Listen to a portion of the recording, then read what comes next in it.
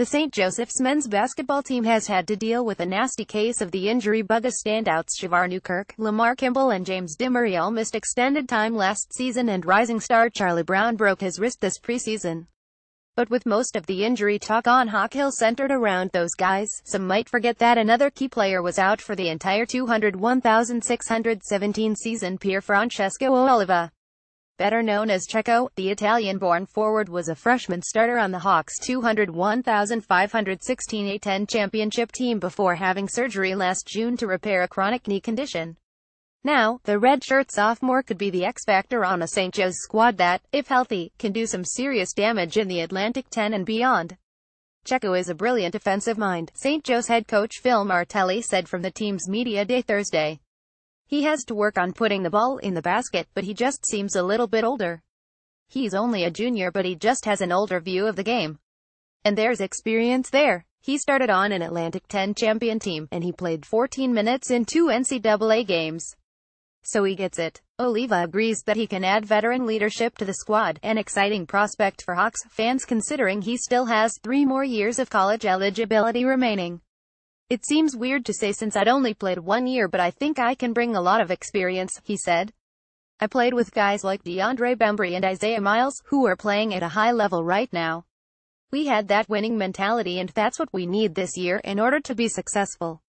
Everything was indeed great for Oliva as a freshman after he made St. Joe's his college choice after coming to New Jersey from Italy and starring for Bergen Catholic.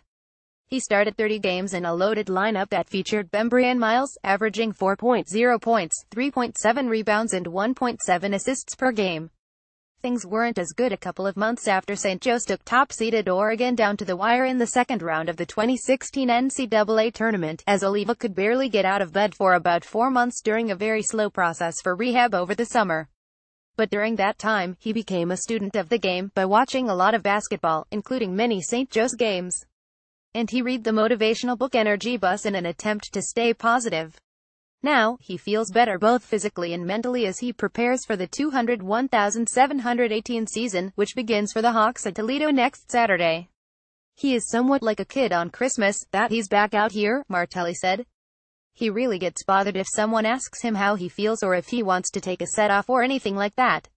He's a really good basketball player, and it's going to help the 2 big young guys. They are going to learn that this is the way you can play as a multiple skills forward. Martelli added that practices can be interesting with Oliva because you can't say anything to him without him responding to me, and I kind of like that. For Oliva, it's important to have that kind of open dialogue, even if it's not something other players are used to seeing. He considers me a high IQ player and I consider myself a high IQ player, Oliva said.